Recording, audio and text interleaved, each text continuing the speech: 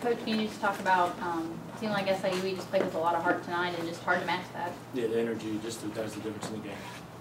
Two totally different energies, playing for two totally different things. I don't have an answer for that. Apologize. What did you tell your guys in the locker room? To win a conference championship, you got to be able to win in tough environments. You know, Jacksonville State, you got to be able to win at Edwardsville. You know, you got to have the same emotion to play Belmont as you do to play Edwardsville. They all count the same. Beating Belmont's no bigger than beating winning at Tennessee Martin or winning at I don't know who else we beat, winning at Tennessee Tech or wherever it may be. They all count the same. You only add them up one at a time. Supposedly, I think Belmont lost tonight, so that's just really when it's hard to win a championship. Winning a conference championship, an outright conference championship, or a conference championship in general is hard to do. And we've been fortunate and blessed to win it the last 3 years. We had a break go our way to where if we would have finished out well, we could win 4 in a row, and we didn't get it done. That doesn't mean that's always over yet, but we had opportunities, and I can't explain tonight. It's frustrating. Talk about the defensive effort that SIUE did kind of on Isaiah. I know he ends up with 20, but they were doubling him a lot, and there were spurts there where he was kind of quiet. Yeah, I mean, we just we struggled shooting the ball in the second half. I mean, I thought we got to the rim. I mean, they did a good job, credit them. But I mean, we got to the rim a lot. We missed a ton of layups. We turned it over 17 times. We only got to the free throw line 13 times. I don't know. It's amazing how much penetration we have. We only shoot 13 free throws, but we're 3 for 16 from the 3-point line. We tried to go inside. We thought that was an advantage. We knew they were going to double the post. We turned it over a lot out, from the post. But credit Edwardsville, a lot of energy. And I knew when I found out they kicked the one kid off the team, I knew it was going to be a different team. I thought knew they were going to have a different focus, and they did. And credit to them. That's a big win for them. How did that kind of change your approach maybe last minute? Because he's their leading scorer, averaging 16 points a game. It didn't change our approach. I mean, if you're not ready to play at 7 o'clock, I mean, we found out at 6:58 that he wasn't playing. So, I mean, we're not ready to play then, you're not going to be ready to play. But, we came out, we finally got going. We were up 24-17. We let them right back in the game. Second chance, we had a chance at the end. As bad as struggle that we did all night, we rebound the ball, but they get a big offensive rebound, and they made free throws down the stretch, and Yelovich stepped up and made some big plays for them. But this is a bad loss, not because just because of the ramifications of it. It's a tough loss. And the thing about Edwardsville, they've got good support. These people here, you can get a good atmosphere in here, with so many people, and they did, and they were excited and ready to play, and so credit them for the win. Well, Mark, just talk about this win. Is this the biggest win you've had in your career? Yeah, probably. I mean, we since I've been here, I don't think we've ever beat them, and I mean, they're the best team in our conference probably every single year. So I mean, just to beat them, my last year, and that's the last time I'll ever see those guys, and it means a lot for me, and it's a huge win for our community, our fans. Rush the court. It's just good to see that the happiness around the community and around campus.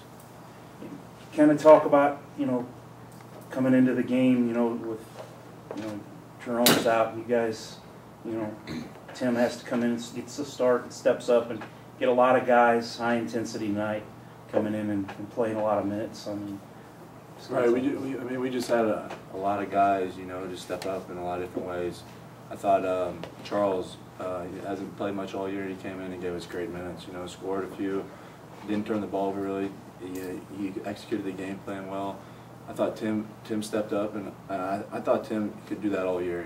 I think he's a great player where he can come in or he can be a starter all year. So I thought, yeah, definitely guys stepped up, and we need that the rest of the season. Mike, kind of talk about what's going through your head there at the end when you're standing at the free throw line. Well, I was pretty happy because, just on the season, you know, my percentages have been pretty well from free throw line, and we all knew that, you know, all we needed really was a couple of stops and get some rebounds, and then they were going to foul us. And I think it started with Mark knocked down his two, and then just going up to the line, I just knew, you know, it was my turn. I had to knock some down so we could, you know, make sure we could secure the victory, and luckily for us, that's what happened. Kind of talk about Isaiah Cannon a little bit, and you guys. I know you guys had to double him a lot, and, but we just kind of talk about. Yeah, I mean he's definitely he's a great player. I mean, we knew coming into the game that he's the key to their team. I think the whole conference knows that you know, he's that guy that every time you go out there, you know that you know, if he gets off and has a really big game, it's going to be tough to beat them. And you know, he's been having a great season, so we knew that just, you know, that he's going to get some points here there just because he's a great player. But just like the game plan was just, you know, contest him, make all his shots challenged, and like Mark said, I think TJ really did a great job of that. And then when he did somehow get a break like to the basket, I think our bigs did a really good job of helping and just making sure we at least contested the shot to make it tougher. Can you guys talk about what you did to neutralize the Racers' post presence? It seemed like Garrett and Daniel were, you know, sometimes not even factors. Well, yeah, I mean, coming into the game also, we know that along with Cannon, you know, especially, I mean, you starters like Daniel and Garrett there definitely have a size advantage on us. And I think just the physicality of Schaefer and, you know, Darian and Ray, who actually I think stepped up and had just a really big game, and especially when we started to make that run in the second half, just really had some just contested, you know, just kind of bumping them down low, just making sure that, you know, if they did get offensive rebound or if they did get in the post, that we were just trapping, you know, just hounding them, making it as tough as possible, and then making sure we just come back and then attack them at the other side to try to get them in foul trouble. Mark, you've played with those guys before. You know, it's tough to battle them, I guess, physically. You know, what did you think of their intensity? Could you tell any difference tonight? Right. I mean, those two bigs. I mean, they're great players. You know, Daniel's a big guy. He's strong. But I thought just us, Shea pushing Daniels off the block a little bit, and us trapping them, really affected their offense and affected what Daniels was going to do. So I thought it made it really tough for those guys to get easy baskets. Mark, just talk about what you guys can take away from this win now down the stretch run, and you know your first opportunity to play in postseason play, and all. I mean, what can this do for the team? I mean, like I said, this is a huge win for everyone here, the community, the fans, just everybody around Edwardsville, and I mean, this is going to give us great confidence, you know, for the next. We have 4 more games of conference. It's going to give us great confidence for these next games, and know that we can beat anyone in the conference. That now that we beat them. So like I said, it's going to give us great confidence, and now hopefully we keep playing like we did tonight, and executing the game plan, and everyone's positive and knowing that we can beat anyone. All right, well, Lennox, I mean, this has got to be the biggest win you've had since you've been here. Maybe the biggest. I'll tell you, they're all big. You know, like they're all big. But yes, this is a sweet one, just because you know you look at Murray State and what they've done, and you know I think they're the cream of the crop with Belmont right now in our conference and some other schools. So it's really good for our guys, you know, to be able to play their butt off and stay together as a team and walk away with a win. You know, sticking to the game plan, playing team basketball, you know, making hustle plays. And I thought our guys did a great job to where I didn't think tonight we beat ourselves, but we played really hard to where we could put ourselves in a position to win the game. A couple weeks ago at Murray, you came away from that loss, and I know you were smiling because you were happy with the way you played and the way you executed the game plan for the most part. What changed to get it to be 40 minutes this time? Well, you know what, I mean, we had the same game plan, which was pretty simple for our guys to understand what we were doing from a defensive standpoint. And, you know, but after watching the tape, I thought we broke down a lot of ways, you know. And one was I thought we turned the basketball over and gave them some easy baskets to where they weren't earning a lot of shots. They were earning it because of good defense that they played. And tonight I thought we did a better job taking care of the basketball. We had 14 turnovers, but you know, again, some of our turnovers were charges, so it wasn't turnovers that they were racing out and going down and scoring easy baskets. you talk about, I mean, I know you got an email at 6 o'clock that, you know, Jerome was suspended for the rest of the year. So, you know, you moved him into the starting lineup, and some of these guys like Lester and Joy are coming off the bench and getting more minutes than maybe they normally see. And, I mean, those guys were just huge tonight. I mean, just talk about the intensity that they stepped up in it with the adversity. Well, certainly, you know, I thought those guys did a great job, and that's just part of, you know, sport is when you're not working as hard, or when you get your chance, you know, are you ready to step up? And I thought those two young men did a great job stepping up and really helping us. I thought Tim Johnson did a great job on Cannon. I understand that he had 20 points, but, you know, I thought it was hard 20 that he earned. And I thought Charles Joy gave us some really, really good minutes as far as passing the basketball, and he's been trickling into our offense, into our game a little bit playing, you know, and he's getting confidence. But for him, it all starts from practice, and he's doing a better job at practice, and he kind of, you know, earned some minutes playing the games, and I thought he did a tremendous job with the minutes he got. So hopefully that can continue, because we're going to need everyone. You know, I mean, we got to keep Chris Davis out of foul trouble, because we don't have another point guard with Reggie Reed being out and Mo Wiltz obviously being out for the rest of the year. You know, so we got to still play smart where we can't get in foul trouble. But those guys came off the bench and did awesome. I thought Michael Messer was good, giving us some good minutes at the point, you know, without turning the basketball over.